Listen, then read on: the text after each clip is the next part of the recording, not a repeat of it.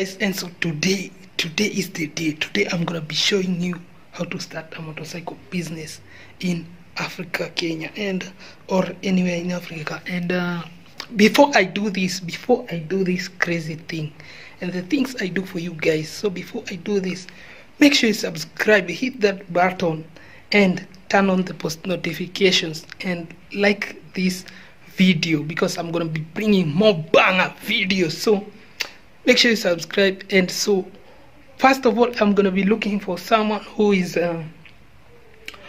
experienced in this job, who has done this job, and he's going to explain how to start this motorcycle business. And yeah, so let us start this journey. I'm so excited.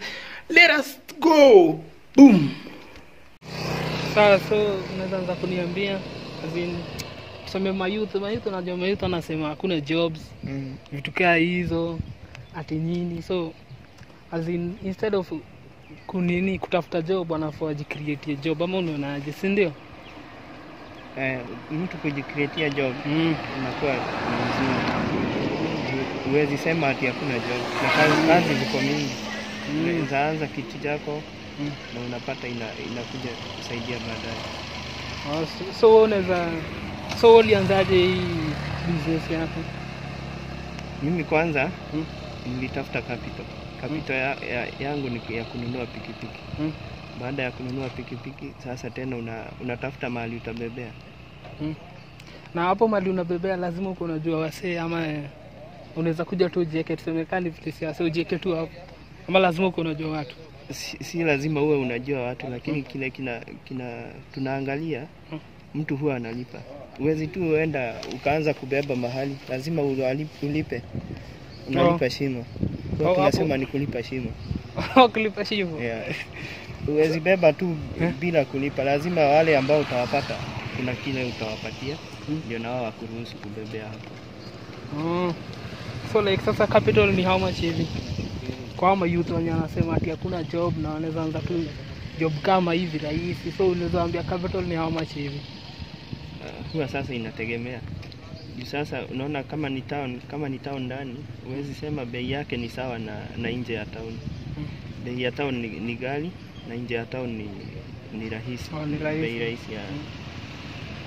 So like msaki akitaka nduzi mpya inaweza kwa how much? Hiyo part ya nduzi hata sio ya must, part ni hizo za license na nini. Hizo zinaweza kuwa kama how much apart from price ya nduzi sasa? Okay, license ya nduzi sticker, kupata hiyo stamp yake ni kitu 5,000. Yeah, kupata hiyo muhuri ya pikipiki. Lakini lazima uwe tena umeenda shule, umesoma driving. Yeah, hivyo. Lazima uende driving, usome. For like how many years ndio wakupatia hiyo license ama imati? Sasa saizi ndio mambo imebadilika. Kitambo tulikuwa tunakaa hata mwezi mmoja unapata license yako. Lakini this time nasikia tunakaa mpaka mwaka mmoja ndio unagoja license. Lakini sasa sisi kitambo tulichukua na mwezi mmoja license inakuwa imebadilika. Na mbona wamebadilisha hivyo? Ni sheria ya Kenya ni vile inaenda ikibadilika. Sasa sasa umesema license ni 5k. Okay, kupata kama ulikuwa umefanya ya gari peke yake, alafu sasa unataka muhuri ya pikipiki. Najua hiyo itakuwa ni tofauti ya gari. Hadi kufanyia pikipiki 12,000. Alafu baadaye sasa kama unataka muhuri ya pikipiki 5 to 6k. So like hizo ndo expenses na apart from nduzi ama kuna zingine? Kuna insurance. By the insurance sasa inategemea pia ni insurance gani unachukua. Alafu tena kuna kanjo, tunalipa pia kanjo. So insurance ni how much? Insurance kuanzia 4k inategemea ni gani.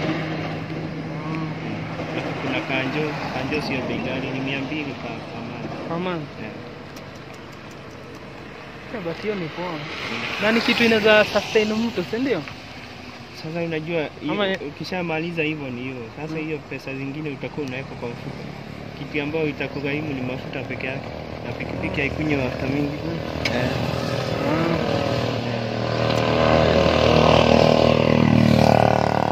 Sasa acha tumalize hapo. So umesema insurance 5k na license kuna mahali pengine 12k, si ndio?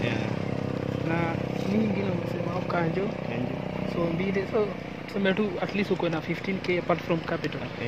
Hiyo pekee? Hiyo peke yake. Wa Maisha inaendelea. na venye inataka process mingi hata lazima sijui. Na NTSA wewe ndiye NTSA. NTSA sasa unajua ni kufuata tu hizo sheria zao. Kama insurance.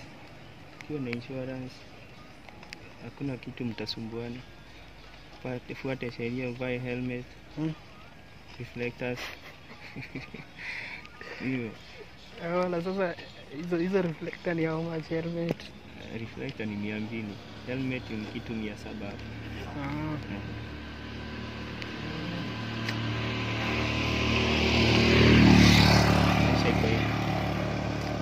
Sawa, tumeshukuru sana. So guys, that's it, and so you have seen how to start a motorcycle business, and this is what you're supposed to do. Hata sio pesa mingi, it's just a little money and umeanza business yako. Usiseme hakuna kazi. There are jobs, you create that job. Kama aje, ndio? Yeah. So I'm going for a ride now, and I'm gonna take you guys through that ride.